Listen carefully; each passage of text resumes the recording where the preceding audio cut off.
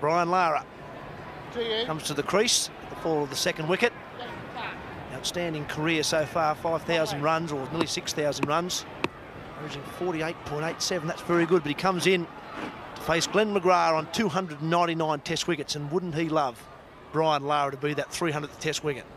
Well, the scene's set in a tub. There is a great record, Glenn McGrath, 299 wickets. The script, I think Glenn McGrath probably sat down this morning and wrote the script and said, 300, Brian Lara, here we go. I got first ball, I got a big chance, good new ball.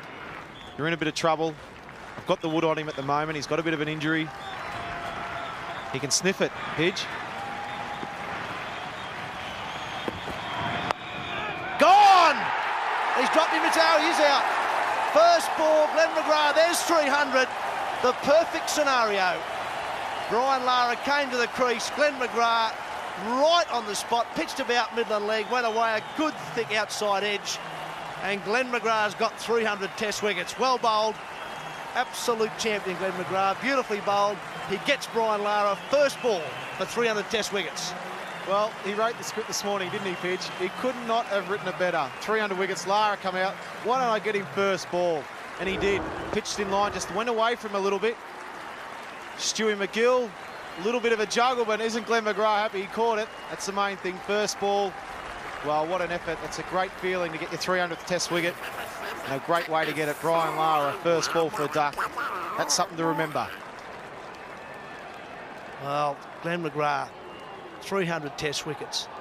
Picks up Brian Lara, his very first ball to him. That's the 13th time he's removed Lara in a test match. It was a good ball, just moved away fractionally. And look at Stuart McGill. I don't think he probably wanted it to come to him.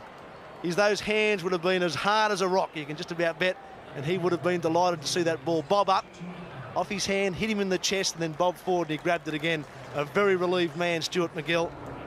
But well bowled, Glenn McGrath. Absolute champion with the ball. Worked hard on his cricket for many years. And look at his teammates. They know how big a wicket that is. The third Australian to take 300 test wickets in his career. I'm lucky enough to be sitting next to one of the other blokes who's done it. Shane Warne, what do you think?